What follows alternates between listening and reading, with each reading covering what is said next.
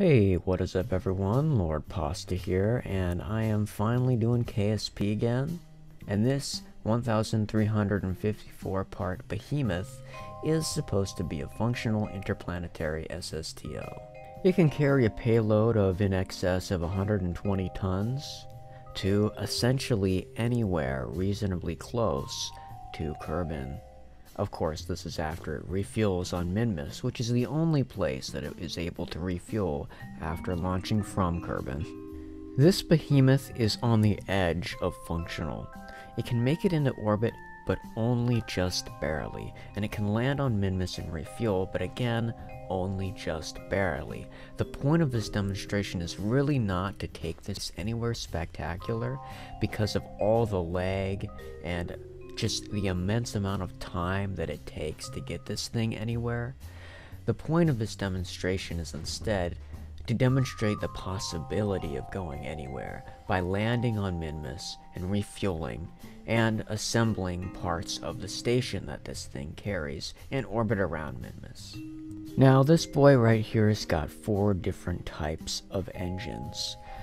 The first type would be the air-breathing jet engines that are exclusively air-breathing. Those things are only useful in an atmosphere and they're not sabers. Next, we've got the sabers, which are air-breathing in atmosphere and can switch to rockets once outside of atmosphere. Then we got the last 2. These would be the vectors and the nerves. When we've exited the thicker part of the atmosphere and we're actually trying to build speed to make a circularized orbit, I only use the nerves and the vector engines. However, pretty early on, I'm always going to run out of oxidizer, so those vector engines are going to be completely obsolete and I'm going to be flying completely on the nerves, and I've got 8 of them. But the craft is still massive, so it's going to take us a while to build up enough speed to actually get a circularized orbit, or even to get an apoapsis above the atmosphere. This is what I meant when I said that it's barely functional.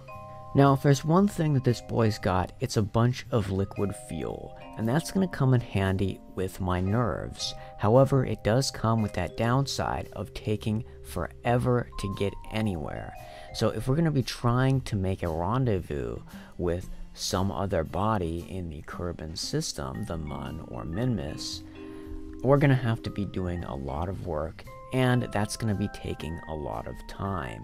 And so that's what all of these attempts to expand the orbit out slowly and slowly out to meet Minmus are doing. That's the point of them, and that's why they're taking so long. Now, most of my previous cargo-carrying interplanetary SSTO designs would always have a choice between landing on the Mun or Minmus, because they had enough power to attain a landing on both without crashing. However, this model, it's not a choice. You can't land on the Mun because the nerves can't lift you up off of the Mun. Its gravity is just too strong.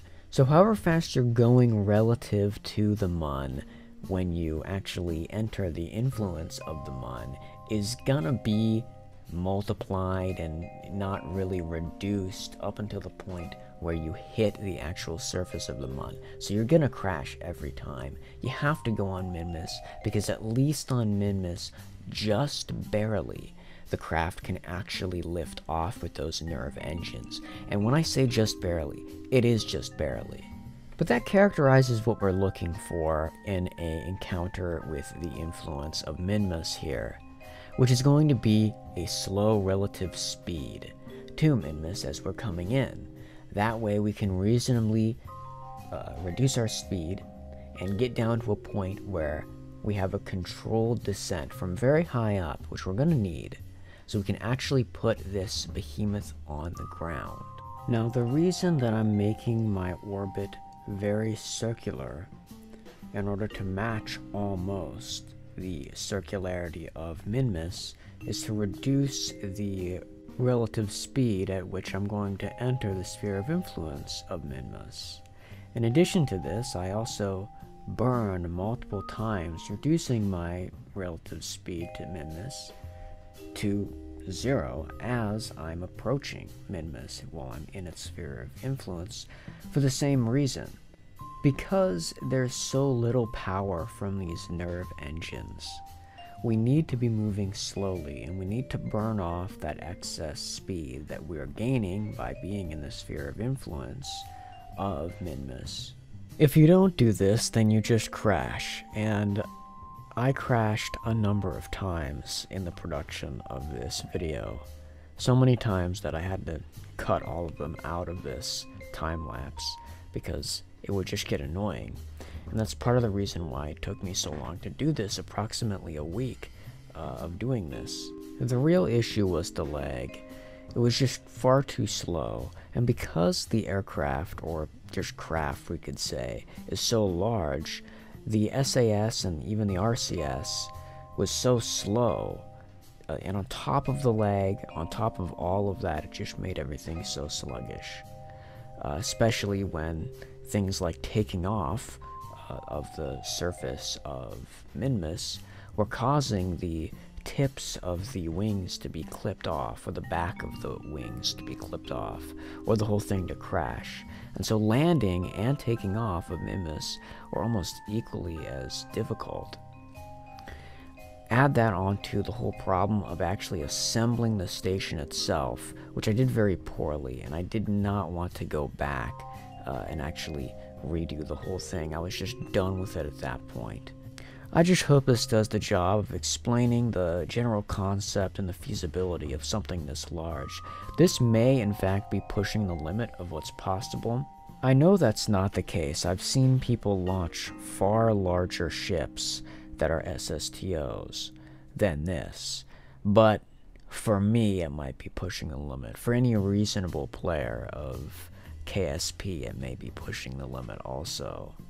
Anyways, I hope you enjoy this presentation, and if you have any thoughts on how to make things bigger than this, any thoughts on what I did maybe wrong in the construction of this or the flight plan of this, then leave that in the comments down below. Thank you for watching. Thank you for giving this a view. Go ahead, like and subscribe. Anyways, I've been Lord Pasta, and I will see you next time.